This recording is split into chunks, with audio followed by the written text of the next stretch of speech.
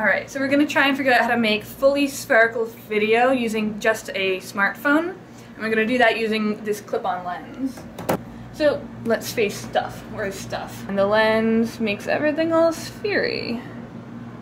I think this lens claims that it is 235 degrees. All we need is something a bit over 180.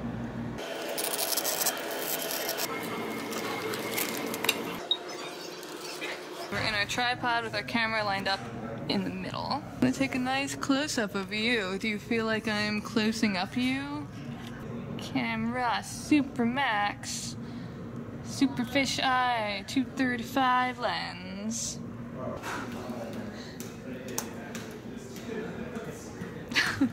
So flexy!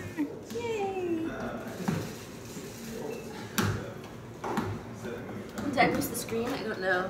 I think I might have gone below the table. Alright, now we just see if we can stitch it. Wanna take bets? I'd say we can.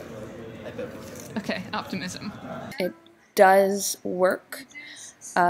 We used Color AutoPano Pro to undistort the lens using a 6.4mm lens setting.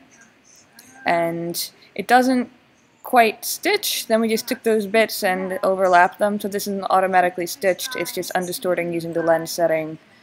And then we put it together in Premiere. And this was done not using color or the distortion, because many people don't have access to that program or even a computer that will run it. So this uses just taking the footage from the phone with the clip-on lens and putting it side by side undistorted. So you can see there's distortion and the edges don't match up, but it's still an interesting result.